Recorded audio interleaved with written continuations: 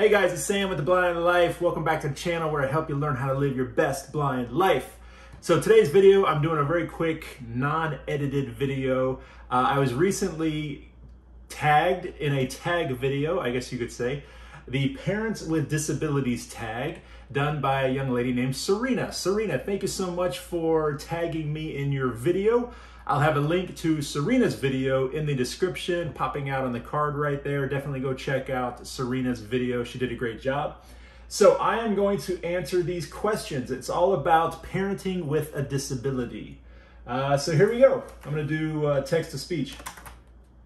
Parent intentional for you. Okay, we're going to do that one again. Was becoming a parent intentional for you? All right, this is number one. So I have two children's, sorry, I'm already messing up. I have two children. The first child, my son, was not intentional. That was a kind of an oopsie. The second one was, though. We planned on having a child with my wife. What would you say is the most challenging part about being a disabled parent? 3, was there... Most challenging part about being a disabled parent. For me, well, it depends on the age of the child. So when my daughter was young, I was with my daughter full-time growing up. My son, he lived with his mom. So I saw him a couple times a week. So when I was with him, but mainly with my daughter, when they were little, when they were babies, the hardest part was keeping track of them and making sure they stayed clean. My daughter constantly, I think from birth to like 4 years old, she always had something on her face because I just couldn't see it. Number 3. Was there ever a point where you doubted you could cope due to your disability? No, not at all, not at all. Not due to the disability, due to other factors. Parenting is overwhelming, so there's always those thoughts like, oh, can I do this? Can I even do this? But not because of the disability. Were your friends and family supportive of your choice to become a parent? Yeah, I think so. So like I said, my son, it was kind of a surprise. So it wasn't like there was a choice. It was, this is the way it is, get ready for it. But my daughter, yeah, of course. My wife and I were married. We've been married for a couple years. So it was like the natural progression, right? You get married, you start your family. So yeah, I think everybody was supportive. Absolutely. What number are we on? 5? Yeah. Do you use any specialized equipment to make parenting tasks easier? So I have my magnifier that's always within reach. So if I needed to fill up baby bottles, things like that, I would use this to see the measurements on the sides.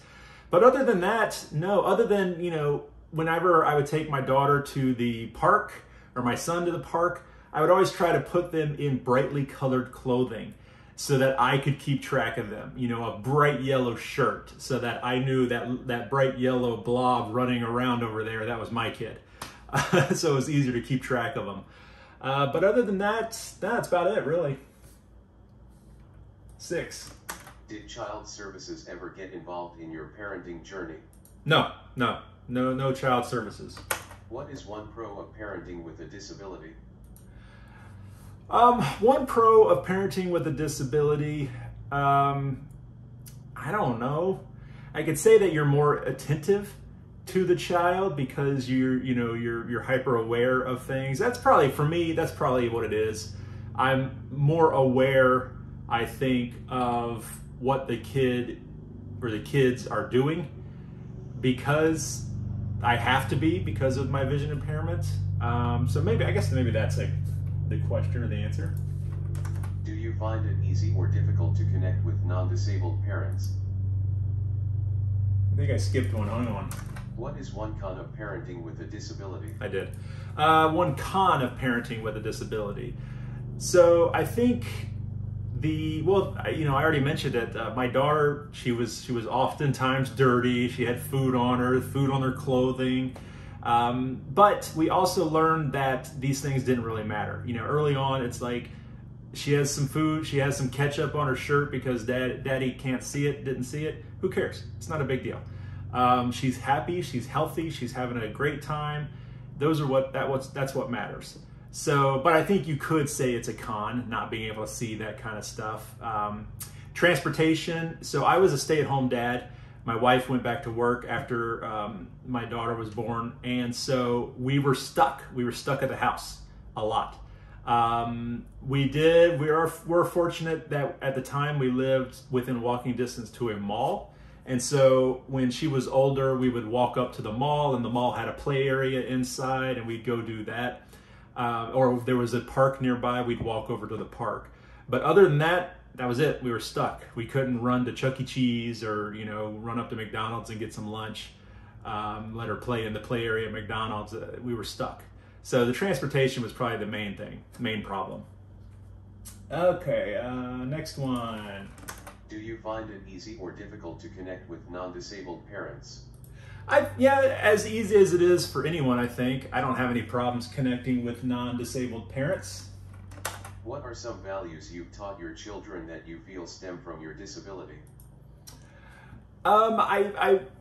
Values I've taught my children, I think there's another question that's going to come up a little bit later, but I think to be empathetic and of people who are different, and not to judge people so quickly just by their appearance or something like that. You know, look a little deeper into them, because, or if someone's acting a little strange, there may be a reason for that. Let's before we jump to conclusions and judge them for the way they're acting, let's maybe try to figure out why. You know, maybe they have something going on that isn't obvious, outwardly obvious, that may be causing that. So let's be a little more empathetic about that. Next. Do you talk to your children about your disability? Did I miss one? What are some values you've taught your... Okay, yeah, no, I didn't. Do you talk to your children about your disability? Yeah, absolutely. My kids have been fully aware of my disability their whole lives. Never tried to hide it or anything. Sorry, my dog's shaking. Keep it down, I'm trying to record a video over here. If your children are school-aged, do you find school staff to be comfortable and open-minded about your disability? Yeah, the school, anytime we had to deal with the school, I was even on the PTA at my daughter's school, and everybody was super cool about my vision impairment and accommodating. Even the PTA groups that I would go volunteer for events and stuff, they would always try to work with me and find something that I could do that was, you know, within my ability to do, so that I was still being helpful and helping out. Yeah, never had any problems with that. If your children are Sorry. Have your children ever displayed embarrassment about your disability? I don't think so. And I've asked my daughter this, I've asked my son this, and if you're interested, I've got several videos with my daughter, and I've got one with my son talking about growing up with a visually impaired parent. You can find those on my channel. My daughter's name is Skylar, my son's name is Jacob with a K. And then I've done videos with my wife talking about raising children with a blind spouse, and about having children. Another question coming up about that. But I don't know. They say they've never been embarrassed about my vision impairment, but at the same time, I don't see how they couldn't. You know, there's when you're kids, the one thing you don't want to do is stand out and be different. Most children, anyways.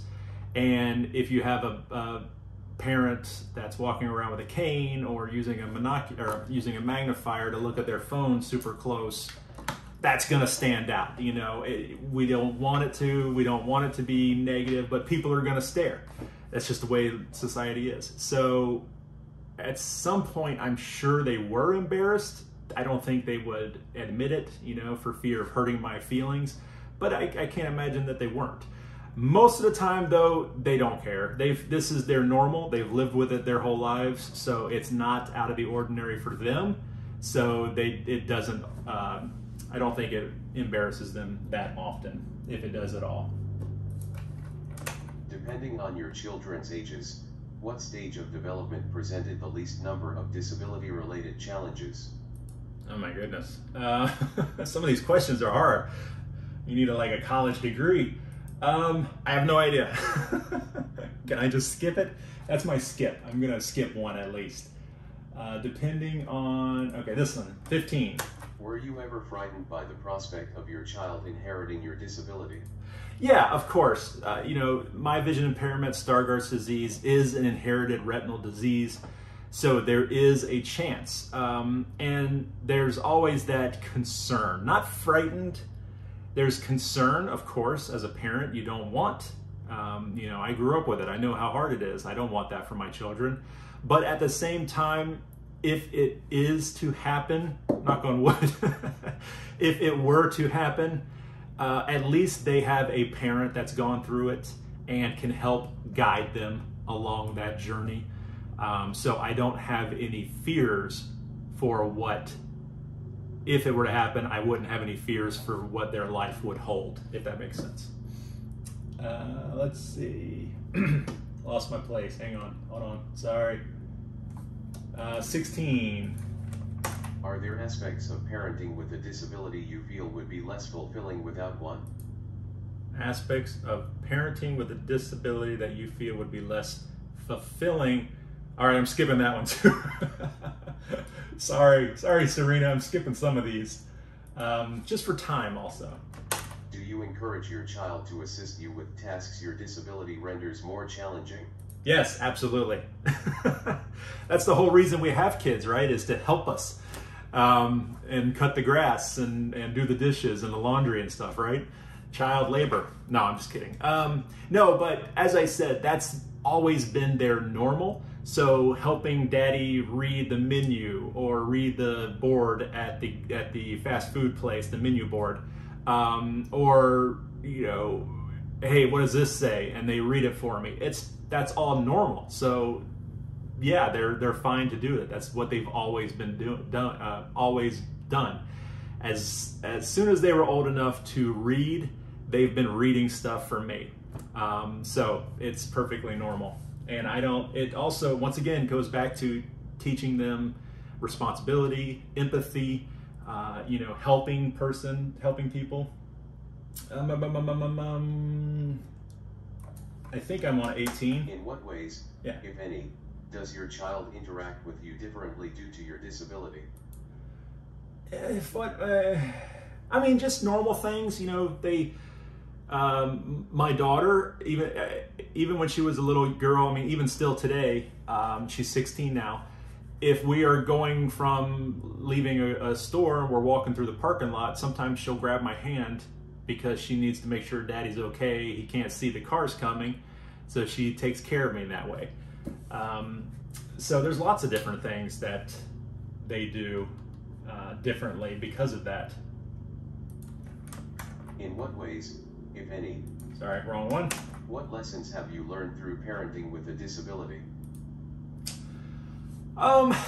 Lessons I've learned, the main one is not to sweat the small stuff. Like I said before, you know, if your kid's gonna have food on their face because you can't see, you didn't get it clean enough, even though you think you cleaned their whole face, you missed something, it's not a big deal. My daughter, I keep talking about my daughter. My daughter was a child that spit up a lot. And so she would and drool. She would constantly have a wet face when she was a baby and a toddler. And we have cats, so there'd be cat hair stuck to her face sometimes. And my wife would come home and we realized, you know, she realized very quickly that it doesn't matter because my daughter was happy, she was healthy, she got, you know, some great time spent with daddy. Daddy took care of her, daddy fed her, daddy changed the diapers, daddy did everything he was supposed to do. So these little things like, you know, ketchup on the shirt, it just doesn't matter. It's the big things that matter. And 20. What advice would you offer a disabled individual who is considering becoming a parent? Advice I would give, you know, if we're talking, there's lots of reasons why maybe you should or should not be a parent. But if we're just talking about your disability, whether it's vision, whatever, you know yourself. You know what you can do. You know your limits and your abilities and all of that. So if you think you can do it, go for it. I think Sirena even talked about this, where nobody knows what to do when they first become a parent. Everybody is scared to death. Nobody has it all figured out. We're all just making it up as we go. So just because I can't see as well as the next person doesn't change anything. I still don't know what I'm doing. I'm still gonna figure it out. And I'm gonna figure it out the way that I need to because of my vision impairment. So I shouldn't let the fact that I can't see very well stop me from doing this. If having children is something I wanna do, then I should do it. Or if having children is something you wanna do, I say go for it. At the same time, it's a very personal decision. I have friends who decided not to have children because they didn't want to pass on their disability. And that's totally understandable. And that's totally a decision each of us has to make if that's a possibility. It was a possibility for me, but my wife and I decided that it didn't matter. We still wanted children, we wanted a family. So that was more important than a what if kind of scenario. So yeah, so I say go for it. Have lots of babies. All right, guys, so that is this video. I hope you enjoyed it. The tag, parents with disabilities tag, I wanna make sure I say it right. Parenting with disability tag. If you would like to do this tag, by all means, go for it. I'm not going to tag anybody just because I know a couple parents who are on YouTube, but I don't know a ton. So I know a lot of people who don't have kids. So I'm just gonna say, put it out there. If you would like to do this tag, go for it and post it. Hashtag parenting with disability. Yeah. And huge thank you once again to Sirena for tagging me in this video and her video to do this tag. I really appreciate it. And she did a great job. Once again, I'll have a link to her video down below. But that's it, guys. Hopefully I can get this without any editing. I apologize for if I stammered on and went on too long like I'm doing right now. I should just end the video because I'm just dragging it out at this point. I love your face. I will talk to you guys soon. All right, bye-bye.